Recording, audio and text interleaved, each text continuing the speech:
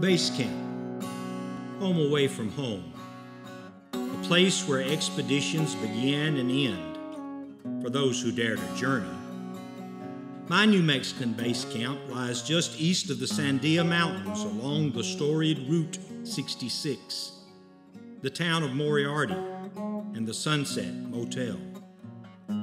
Over the last 4 decades, I've made dozens of trips to the land of enchantment, family and friends in tow, and nearly every day begins and ends at the sunset. Experiences beyond our senses, experiences that not only move us, but transform the way we see our world, are indeed enchanting. This land of mountains, deserts, plateaus, and deep canyons, and the diverse cultures that inhabit it, they enchant me. They focus me and keep me oriented. I've journeyed Route 66 and its side roads hundreds of miles to see them all. Interesting that a Southerner would find so much in the distant Southwest. But it's true. New Mexico is my benchmark, and Moriarty, my base camp.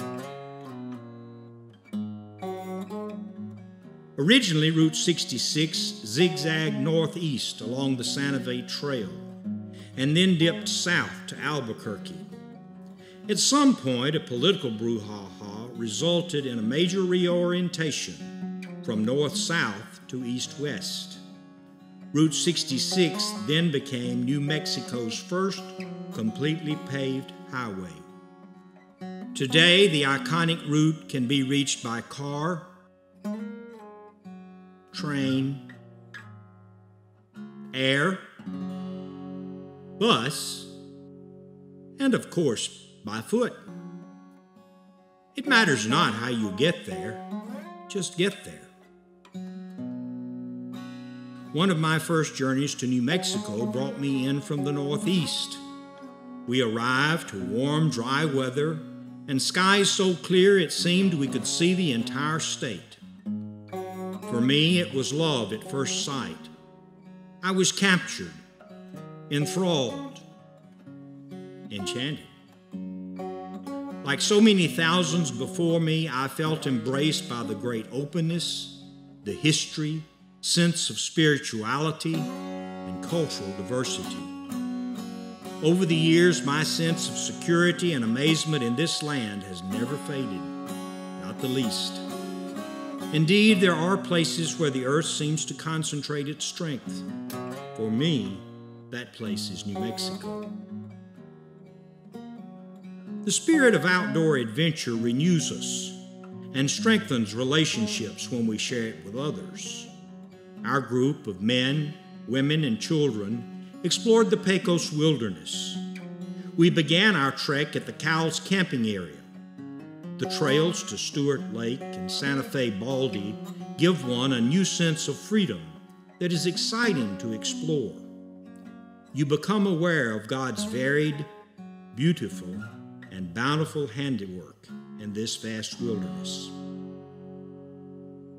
Back to base camp for some well-deserved rest and refreshment. Then off again to a new destination, Santa Fe, one of the oldest cities in the United States. The plaza was the terminus of the Santa Fe Trail. Under the shaded porch of the Palace of Governors, artists from pueblos across New Mexico have been selling their crafts to visitors from around the world for nearly a century.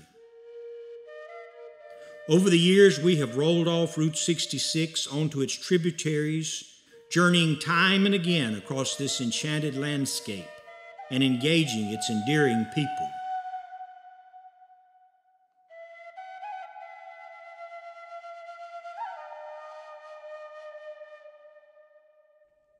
"23 American Indian tribes inhabit New Mexico, each with their own culture and tradition. Among the vast Indian population are over 100,000 members of the Navajo Nation, many of whom performed great service to our nation in World War II as code talkers. Along the way, we have visited some of the oldest and most iconic villages, pueblos, and churches. One of my personal favorites is Taos. Taos has been inhabited by the hardy souls of the Tiwa tribe for over 1,000 years. The first chapel was built around 1627 and later destroyed during both the Pueblo Revolt and the Mexican-American War. The bell tower has been restored. The solemn graves of the dead scatter among the wall ruins, marked with crosses that face the sacred Taos Mountains, emblematic of the way Native American spirituality adapted to Christian influence. Acoma Pueblo, one of the oldest continuously inhabited towns in the United States, now has fewer than 30 people living on the beautifully hewn mesa which rises above the plain. Among the many adobe structures is the San Esteban del Rey Mission, built in 1629. Another short jaunt off Route 66 up the high road to Taos is Chamayo and its famous El Santuario de Chamayo. Pilgrims come from far and wide to scoop a handful of the sacred healing dirt from a small pit adjacent to the chapel. I was moved by the sight of crosses, large and small, all around the mission, each one representing the prayers of a pilgrim. At Nambe Pueblo, we enjoyed a delicious meal and great hospitality at the invitation of tribal leaders. Turning back south along the old Santa Fe Trail, we visited San Miguel Mission, located in Socorro. Just up the turquoise trail from base camp are two fun places to visit. Madrid, a former company-owned mining village, has transformed over the years into a quiet conclave of creative and celebrated artists, hippies, and eccentrics. Also, Tinkertown, fun, whimsical, and mesmerizing. Its magic can be seen in the eyes of a young child. Ghost Ranch explodes with color, grandeur, and sprawling vistas. Beauty can't be captured, but it can be reflected. And Georgia O'Keeffe did just that in hundreds of paintings, using Ghost Ranch as both studio and subject. Close to Taos is the Rio Grande del Norte National Monument. Over many millennia, the river and seismic activity slowly sliced the 800-foot gorge in which the Rio Grande now flows. One of our newest national monuments, it was established by President Obama in 2013. Albuquerque is only a short drive along Route 66 from Base Camp Moriarty. Slip through the Sandia Mountains and the kaleidoscope reveals new and exciting patterns.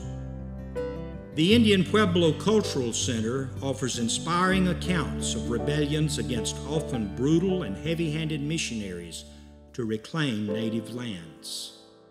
In the edge of an ancient field just west of Albuquerque, we wandered among thousands of petroglyphs on basalt slabs.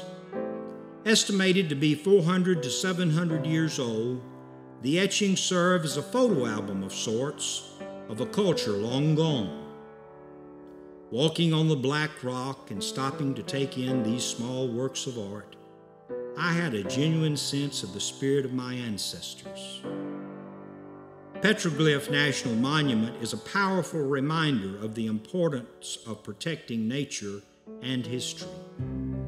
Whether it is local Indian tribes, the state and federal government, or committed volunteers, New Mexicans have done a great job in preserving and protecting this valuable history and irreplaceable natural resources. The Sandia Peak Tramway, the world's longest, rises almost 2 miles above sea level. From its mountaintop terminal, the Kiwanis cabin was used for shelter by the workers while building the tramway. All around are spectacular views of Albuquerque and the lower plains. Probably the most well-known annual event in New Mexico is the Albuquerque International Balloon Fiesta, which brings participants and observers like me from around the world. The renowned Albuquerque box is created by the steep mountains and adjacent river bottom. Ideal weather and the topography cause opposing wind directions at various altitudes that allow the balloons to travel back and forth. But from the ground, all that basic aviation is lost on the viewer. Your eyes are drawn to a feast of color and depth, making its way into the morning sky.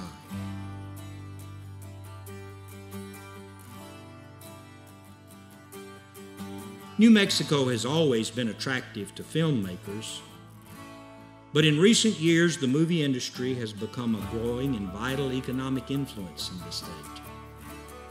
Netflix is now headquartered here, and Governor Grisham is pursuing bold initiatives to put more New Mexicans to work in cinema. More than a mile above sea level and east of the Sandia Range, Moriarty is home to the Albuquerque Soaring Club. Located at the airport and across the street from base camp, you can ride the thermals in a sailplane from Moriarty to Pikes Peak and back.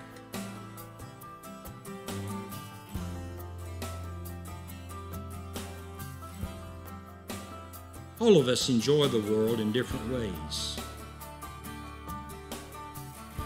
For me, the proximity to world-class fishing, hunting, and stargazing.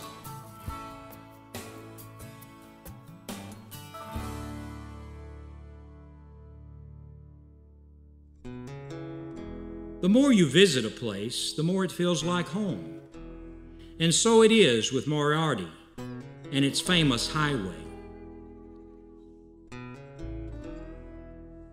During our many visits to Moriarty, we have seen various slices of life that evolve around and pass through the small town. Personal interaction and old-fashioned values, the diversity of humanity, and how time changes some things while others stand firm and constant. Corridors of travel change. Businesses come and go. Many of the towns along the way, with their restaurants, gas stations, and motor courts, no longer exist. Time and circumstance slowly buried the Mother Road and some of its history in the desert. But significant sections of the route, its songs and stories, the legends of bygone times and hopes for a new horizon, all still exist. Along Route 66 and in Moriarty itself, the hope is palpable. I don't feel like I'm visiting a dying culture, but one being reborn to meet a new day. Whiting Brothers will still service your vehicle. Beautiful murals remind us of the famous road and also attract those who will form its future. Icons like the Midway Trading Post, the Red Top Valentine Diner, both sustain the spirit of Route 66.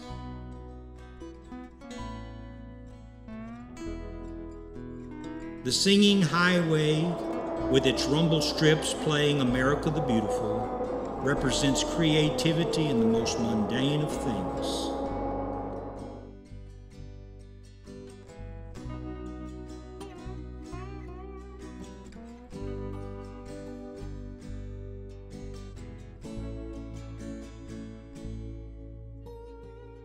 I'm still experiencing new things and always leave breathless and grateful.